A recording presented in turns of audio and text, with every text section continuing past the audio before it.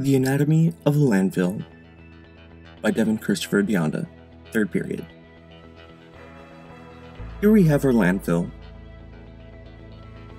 First and foremost, we have cover vegetation. As portions of our landfill are completed and filled, native grasses and shrubs are planted. The vegetation is not only visually pleasing, but also prevents erosion of the underlying soils. Below that, we have topsoil, which helps to support and maintain the growth of the upper vegetation. Just underneath that, we then have our protective cover soil, which provides additional moisture retention to help support the cover vegetation. Our next layer is a drainage layer and geomembrane system. A layer of sand or gravel or a thick plastic mesh called geonet drains excess water from the protective cover soil in order to enhance its stability and help prevent infiltration of water through the landfill cap system. The geomembrane is a thick plastic layer that forms a cap to prevent excess precipitation from entering the landfill that would then form leachate. We also have a layer of compacted clay that is placed over the waste to form a cap when the landfill reaches its permitted height. This layer prevents excess precipitation from entering the landfill, which would then form more leachate. Beneath the compacted clay is our daily cover. At the end of each working period, waste is covered with 6 to 12 inches of soil or other approved material in order to cap off the layer of waste. As waste arrives, it is compacted in layers within a small area to reduce the volume consumed within the landfill.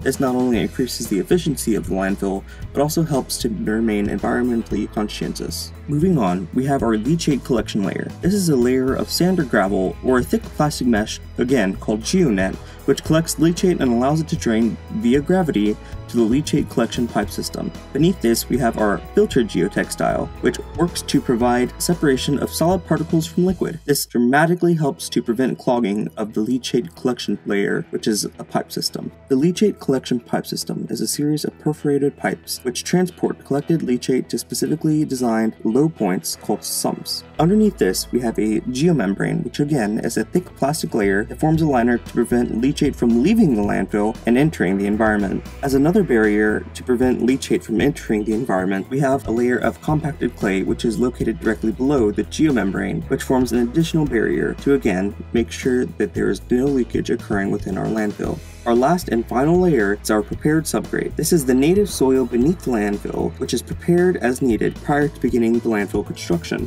What you see here is me sectioning off layers of the landfill into separate categories. Category A is our protective cover, Category B is our composite cap system, C is our working landfill, D is our leachate collection system, and finally E is our composite liner system.